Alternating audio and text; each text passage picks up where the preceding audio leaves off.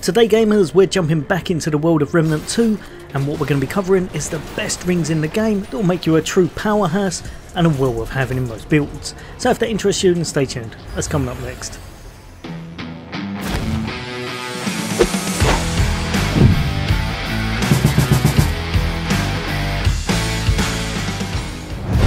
Welcome back everybody. Today we're taking a look at Remnant 2 again, and we're going to be delving into some of the most powerful and most sought after rings in the game. If you want to do a lot of damage, you want a lot of survivability, or you just want to know which rings are actually worth your time, then this is going to be the guide for you. Originally it was going to be a top 10, but after realising there's over 130 rings in the game, it's now going to be a top 20, and if I've missed any off that you really enjoy using, then let me know in the comments, because there's just so many to choose from. But the first one we're going to be going over is going to be none other than the Stone of Malevolence. This ring is amazing, a lot of you probably already know about it, but now elemental status damage generates 15% additional mod power. In the right builds with the right setup, this can be a complete powerhouse and allow your mods to charge very fast, sometimes so much so that you can use them over and over again. Next up, and one of my personal favourites in a few of my builds, and that's going to be Archer's Crest. Increases projectile speed by 20% and decreases weapon charge time by 25%. Obviously it doesn't work on every single weapon, but it does work on some of the best ones. If I remember correctly, it still works on Deceit, and on your bows like your Crescent Moon bow, it's an absolute beast and well worth investing in. Up next, and we have the Bisected Ring. This is very hard to get hold of, it's definitely not something that you'll do straight away, but if you've got the time and the patience, getting this ring means you're now going to gain infinite stamina, but all damage you receive is increased by 25%, so a double-edged blade. Absolutely amazing for rolling around, but you definitely don't want to get hit with this ring on. Speaking of rolling around, another ring that's amazing for that is going to be your Bright Steel ring. Gives the wearer the fastest evade, regardless of their armour encumbrance.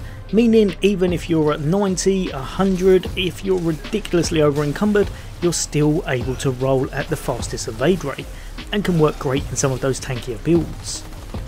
From tanky to out and out devastating, this is going to be Burden of the Destroyer.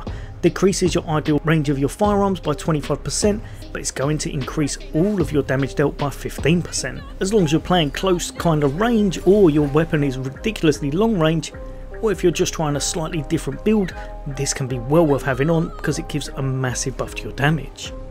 From damage over to one of the best shielding generator rings in the game, and that's going to be the Rerouting Cable. You're going to gain 5% of max health as a shield for 5 seconds after spending 25 stamina. The accumulation resets after 5 seconds of inaction, and you can get up to maximum of 50% shield with this ring. Definitely worth having for anyone who likes to be defensive. Over to very possibly one of the most powerful rings in the game, the Devoured Loop. This one, if I remember correctly, is a returning ring from the original Remnant, and critical hits have a 1% chance to reset skill cooldowns. Only can occur once every 10 seconds, and this ring, just having it on, does increase your damage taken by 10%. But being able to have those cooldowns ridiculously fast makes this one of the most sought after rings in the game. Over to Hardened Coil, and this ring is amazing for anyone who wants a bit of defense within their build. Reduce all incoming damage by 3% for each 10% of missing health, with maximum being 15% reduction. So at 50% of your life, you're going to receive 15% reduction to incoming damage, making you a lot more survivable. Next up, and we've got the Generating Band. This one is going to regenerate 3% of your max health per second whilst the shield is active. 3% of max health is actually very big in this game. Most of the other things only give you up to probably 2%, so this is one of the strongest health regens in the game. This one probably wouldn't make it into a lot of people's lists, but I absolutely love the Fey Shaman ring. Increases health regeneration by a very minute amount at 0.25, but it also increases your relic use by 25% speed. You don't have to worry about those tricky situations, you're going to be able to use your relic without getting caught out quite as much. Also, even though the other one is only a little bit of health regen, when you're out of combat, it is nice to be able to get your whole health bar back without having to use a relic. Jumping over to the best crit damage ring in the game, and that's going to be the Probability Cord. This, straight up, nice and easy, increase your crit damage by 30%. If you're going for a crit chance, crit damage build, you're going to want this on your character somewhere, so chuck it on and reap the benefits of that damage fast. Now this one is one I've only recently started using, but the Timekeeper's Jewel is now one of my personal favourites. This is going to increase the duration of status effects applied by the wearer. Times value per status, but what it doesn't tell you is most of them are by 100%, allowing a massive uptime compared to previously. If you had say 10 seconds of bleed damage at 2000, now it's going to double up and you'll have 20 seconds at 4000. Absolutely amazing and perfect in those status builds. Over to Seal of the Empress. If you are someone who wants to be a little bit tankier, you like your survivability, you like having high health, then this ring's going to increase your max health by 20 but does reduce your max stamina by 10. For those up close personal, very tanky builds, this one is great, and even though 20 doesn't sound like much, remember your main core stat is just 100 for your health, so this is actually a 20% increase, which is still very nice in those tough encounters. Over to another great ring, and this one's going to be the Stone of Expanse. This is going to increase your range damage by 12% as standard, but it is going to reduce all the other damage you deal by 6%. If you're, say for example, a hunter gunslinger class or someone that likes using firearms, then this one could be a no-brainer for that great extra damage. Over to the Dram Memento. This one is going to increase max stamina by 20, and even more important I think in some builds, it's going to reduce your encumbrance by 5. This ring is so good for some situations and can allow for a nice bit of build diversity. Say for example, if you wanted to put on the Leto Mark II set, you wanted that very heavy armour but you still wanted to be able to evade, then this ring will sort that out for you nice and easy. Over to another very high damage ring, and this one's going to be Xania's Malice. One of the top pick rings for your damage dealers, as this one, when you're dealing weak spot damage, is going to increase your weak spot damage by 10% for 7 seconds, and it's going to stack up to 3 times. This one is amazing on boss build or anyone that you'll be focusing on their weak spot in order to dwindle them down fast with that extra damage.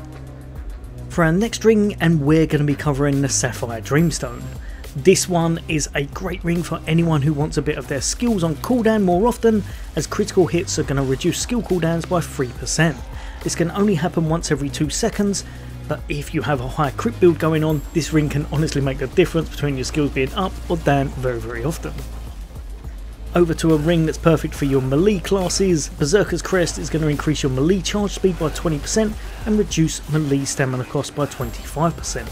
If you like to swing away, you love using close range combat and you're all about those big old swords and such, then this is the ring for you.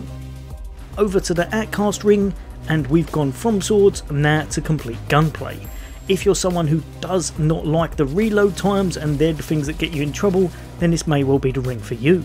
This is going to increase your reload speed by 5% for 15 seconds, but every time you reload, this is going to stack up to an amazing 5 times. So you'll be able to get 25% reload speed when it's maxed out. If you continually got ammo and you're able to reload very often, then this is actually going to increase your DPS massively because you won't have as much downtime with your reload animations. Last but definitely not least, and actually one of the strongest rings in the game within the right builds, and that's going to be this one just here, the Ahane Crystal. Hopefully I'm not mispronouncing that name, but this ring is an absolutely amazing ring for anyone that wants to try a status build, especially if you're using quite a few statuses at once. It's going to deal 5% additional damage for each status effect that the target is suffering from. I've been able to get around about 4 on a target so far. You may well be able to get more, very possibly up to 5, I haven't tried that yet, but even at 4 I believe it makes it the strongest damage dealing ring in the game for how much percentage it gives. 20% is massive, and even 5 or 10 if you're just doing 1 or 2 status on an enemy can mean you can dwindle their health very fast. Definitely worth having in any status build you're putting together, as long as the target's going to be affected by multiple of them. But yeah, they're my top picks. Let me know in the comment. I'm sure you all have loads that you're going to say I've missed off. I probably have, but I didn't want to make the video ridiculously long. But as always, there'll be a lot more content from me. For now, take care. I'll see you all next day.